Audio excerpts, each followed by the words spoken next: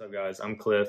This is Tech Endeavor, and on this series we're going to be building a Node server, and this is actually this part 2 of a full stack tutorial.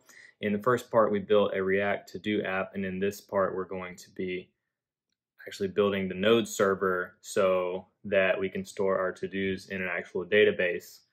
And if you haven't seen the React portion, you can click here and go check that out. If you already know React and you just want to get your feet wet with some Node, that's fine. You can just continue along. The endpoints that we're going to be making are, you're going to be able to use it in whatever application you're using it with. Also, another option too is if you don't care about building a front end, you can download an app called Insomnia. There's also another one called Postman, but I'm going to be using Insomnia. And it's essentially a way for you to test out your endpoints without actually having to build a front end. So it's a really good way to make sure that your server is up and running, all your endpoints are healthy and working properly. So with that being said, let's go ahead and build this server.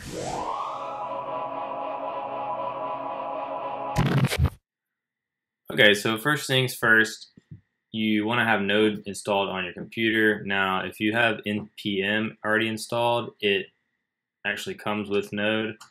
But for whatever reason you don't have Node, you can go to nodejs.org, and you'll see here you can download it. It'll have whatever your operating system is here, most likely. If not, you can go to other downloads and find what you need.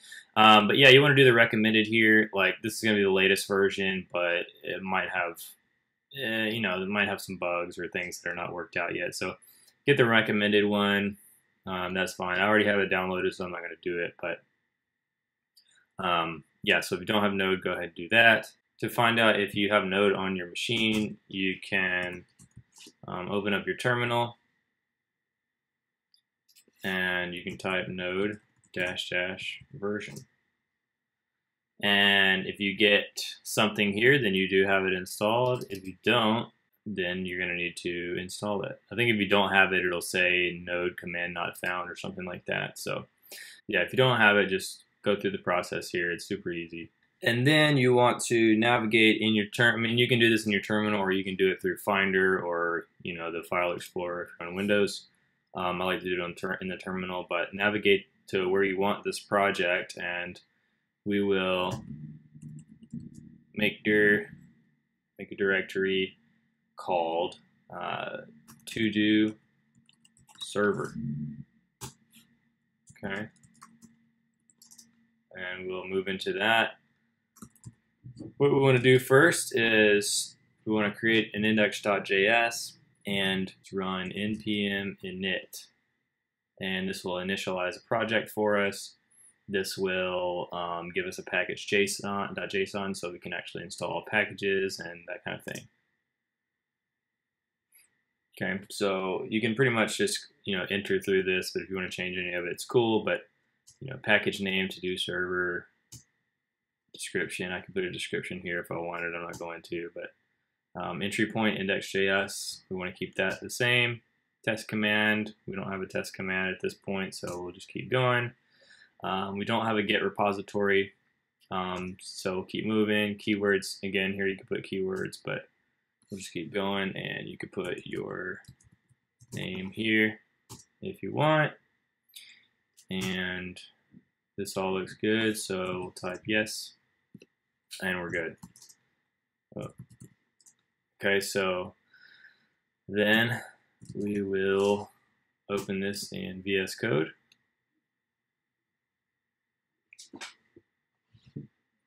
And we have our package.json and our index.js.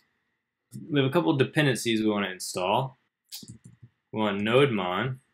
That's going to give us some kind of developer tools. We'll get basically what happens is when you're running your server with the NodeMon command, whenever there's a change to one of the files, it automatically restarts the server, because otherwise you have to do it manually. So we'll do NodeMon.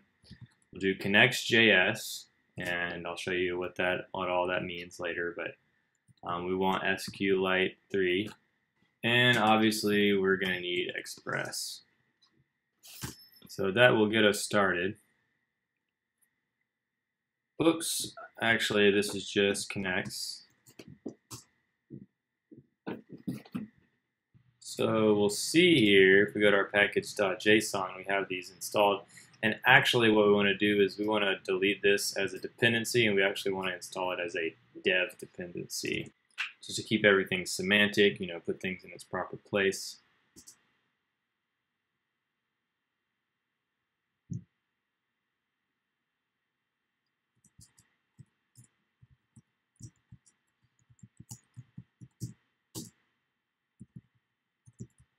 So we'll give it the save dev flag to save as a dev dependency.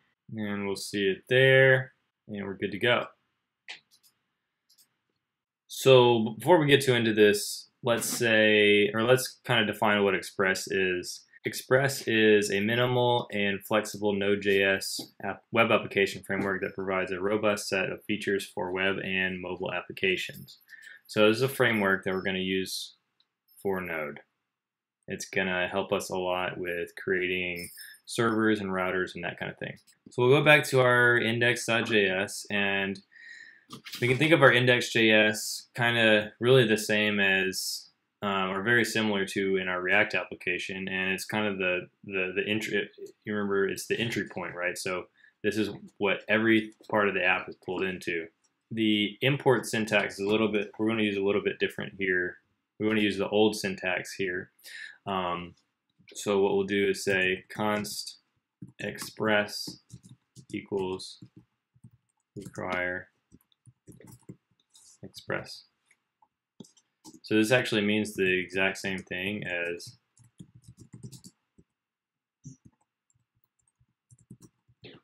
import express from express.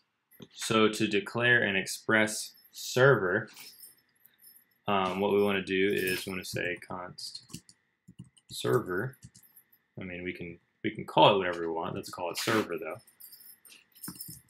Equals express. And then to start the server up, we'll say server.listen. Listen takes callback. The first argument is it takes an argument and then a callback, right? So your first argument is going to be your port. Okay, so we'll just define a port here, and then we'll declare what it means in just a second here. So we'll do a callback, and this callback here is really just for us so we can see what is happening. Okay, so we can say server running, and so let's define our port.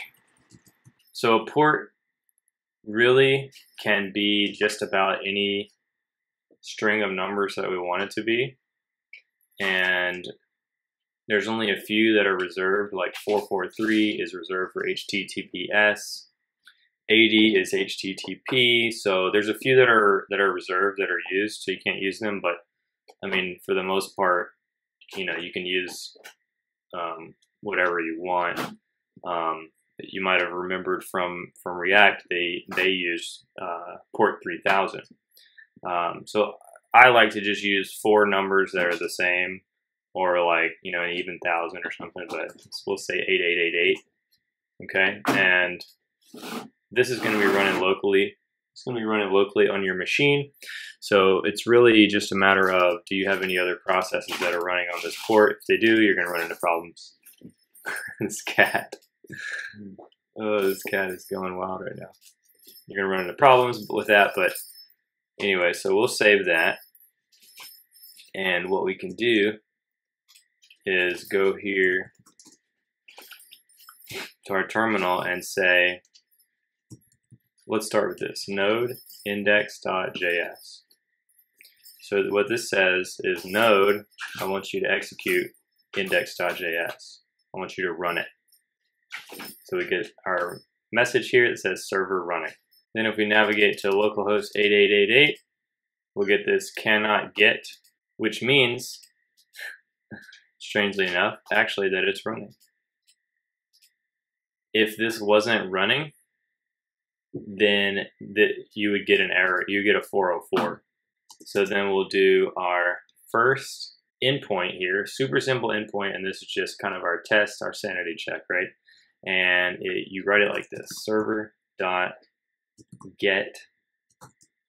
Okay, so you can define this as whatever operation you want. So this could be get server.post, server.put, server.delete, whatever. It takes two arguments. The first one is what is the actual endpoint, and like the URL endpoint, and the second is a callback where you get your request and your response objects.